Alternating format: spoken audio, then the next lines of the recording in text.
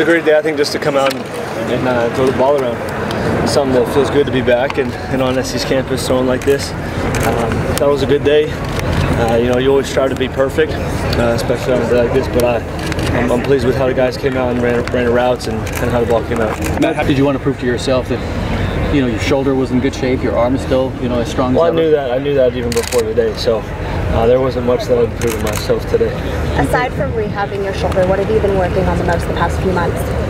Well, that was obviously a huge component of what I've been doing. And the speed work and the strength and conditioning and stuff, that's all kind of combined into that, along with the football, throwing and all that stuff. So a lot of time spent working on both of those things. Matt, were you nervous at all today? No. What did Chris Wenke? What did Chris Wenke show you? What were you working with him on?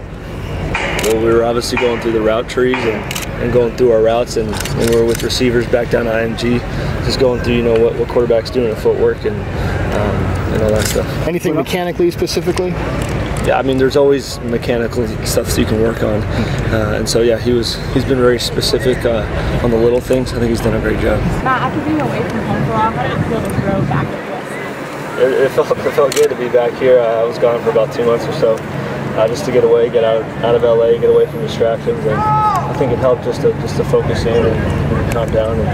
But it is good to be back. This will always be at home. Hold a special place in my heart. A bit of a production here. You kind of have to wave off. The cameras are getting a little closer when you're throwing. This seems like after a normal practice at SC, so it's something we're not used to. What did you think of Robert's performance today? I did awesome.